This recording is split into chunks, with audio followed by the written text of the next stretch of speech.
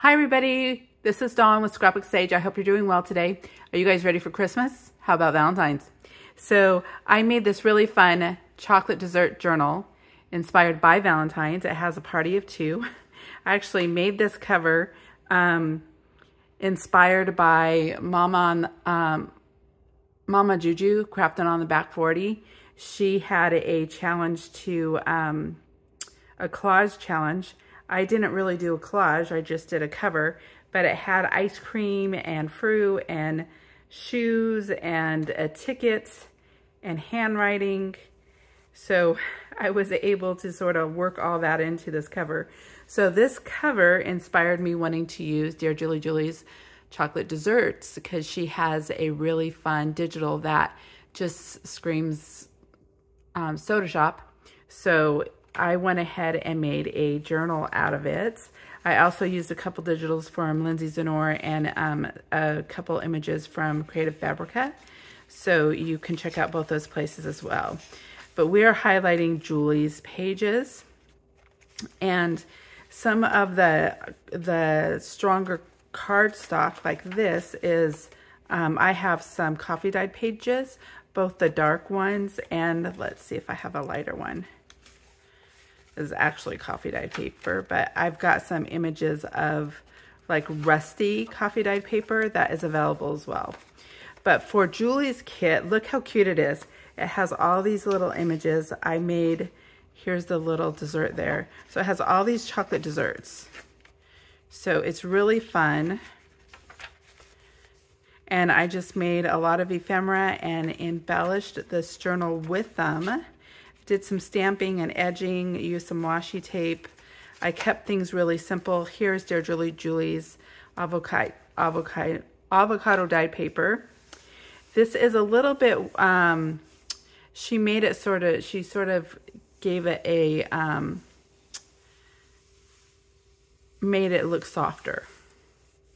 So I used a stencil over this one and inked it. I love this kit with pinks and the really light browns. It was really fun to use that. Got a few pops of color there. Put a sticker here, inked that, did some stamping, just took a piece of paper and cut circles around that there. I did some stamping and those little bow, I had some bow stickers.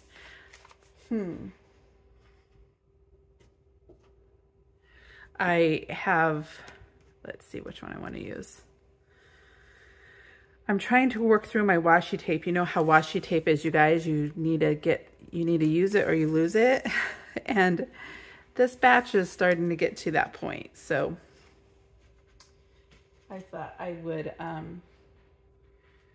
probably put a few pieces down to just add a little bit more to this journal as we're talking. So you know me, I kept it simple. I do like to do really simple journals for the shop. And we're noticing, I was talking to the owner of Crafted in Seaside, that's where I sell my journals. And for right now, during the holidays, people are just really being a little bit more, they need to just watch their pennies and dimes a little bit more. So we've noticed that a little bit. So it's nice to have simple journals made if you are selling them, having a variety of like maybe expensive ones and non-expensive ones so that people can have an option. Oh, this is my rusty coffee dyed kit. So when I coffee dyed paper, you'll see like this is rusty. This is an actual coffee dyed paper. But I scanned a set of them because I wanted to be able to use them. I like using the heavier cardstock. So being able to print a coffee dyed page on that, then I can glue and do different things, and I've been enjoying that process. I'm just using a gold and doing a few extra splatters here and there through the journal. And So I was really excited about being able to use this kit to prep for a February journal. I do try to make journals like 1 or 2 months ahead of time. So that they're ready in the shop when people are wanting to prepare for a special holiday or whatever.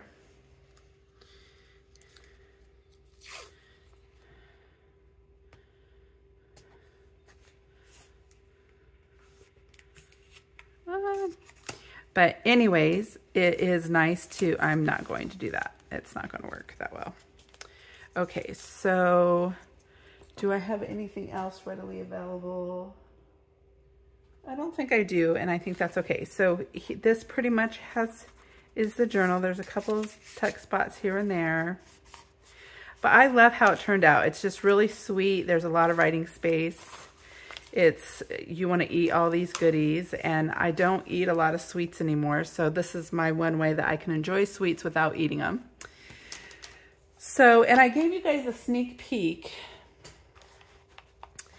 I thought her kit would work for this journal, but it didn't because it's smaller, and the way that her pages are, they really are 8 by 11, so cutting them down would have messed up the pages, but I did shrink them down.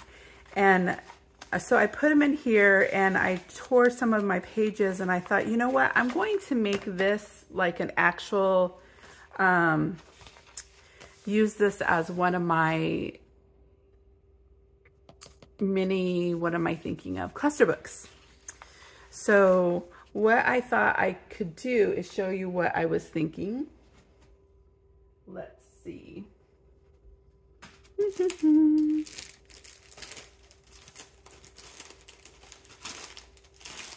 Okay, so I've got some coffee dyed ephemera, or I've got some ephemera here, and I thought it would be fun to just sort of see what I could do to make a little cluster book with some of these extra pieces that I have. This is the one I'm looking for.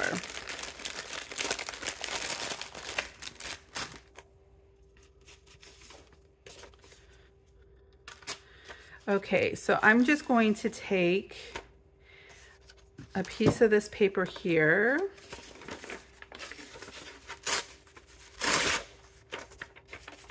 and tear it all around.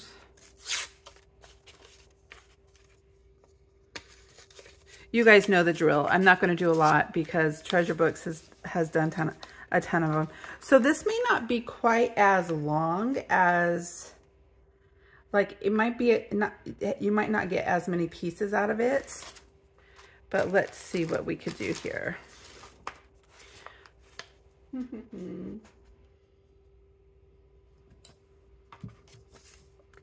So I'm just going to glue this down.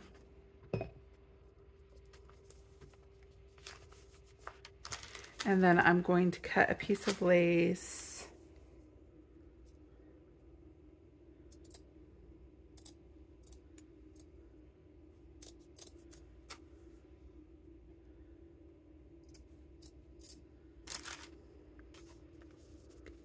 And glue that down. We can glue things down a little bit more as we need to.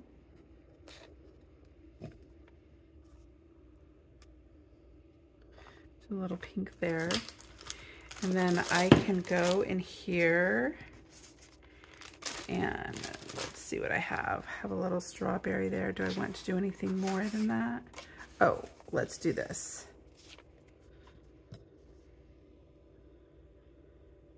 So I like making coffee journals, and coffee's a really big thing here in the Pacific Northwest. So this would be a perfect, and you can just tip in pages as much as you want too. So if I wanted to use this page, I could make another one here. Let's see.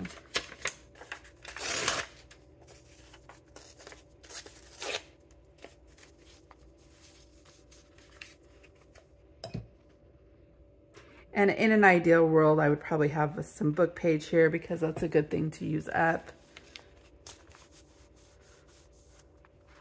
I do like using different,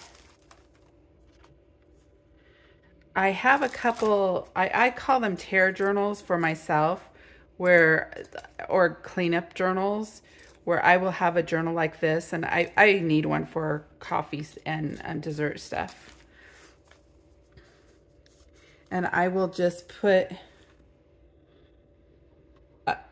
I will just start gluing things onto a page, and I know I can glue it out later. They make great gifts for friends. You could just hand them the book, and they've got all this great ephemera that they can play with. Let's see if I have anything a little bit smaller to put on here. And I've gone through and inked all these images so that they're good to go, and I can use them when I'm ready. So I could just glue this on here. I may have grabbed two. Yeah, so that's cute. So then what I would probably do is just cut this one. And I like having the stronger paper, so it's sort of like the scrapbook paper idea. Oops, and I did two of them, but that's okay. And you're good to go on that. You can tear around it some more. And then you've got that tear book. And Julie's pages work well with that too, because it's got the writing behind it. Or you can just go ahead, since it's like a page that is really good for pockets, like this might just be a pocket booklet for you instead of a whole, instead of the little clusters. You can have little pocket clusters in here. And then you have sort of a Dutch door. So you can play around, see how this works for you, and you can do tip-ins. And then when you're done, you just sew in another signature if you've used it all. And look how well, these will just tear out really well for pockets, and you could glue this onto here. And it could just be a good resource when you need to have things like that. There's like 12 themes that I work with a lot each year, like weddings and babies and coffee and fall and Christmas and nautical. Those are all things that I make tons of journals of. And so having little journals like this that represent that theme, and you can just grab it really quick and know that you have a lot of ephemera in there to play with, and you might have to do only 1 or 2 steps, is a really good option. So that's something to think about. I hope you guys have enjoyed this video. Go ahead and hit like and subscribe, and I will see you guys next time. Bye-bye.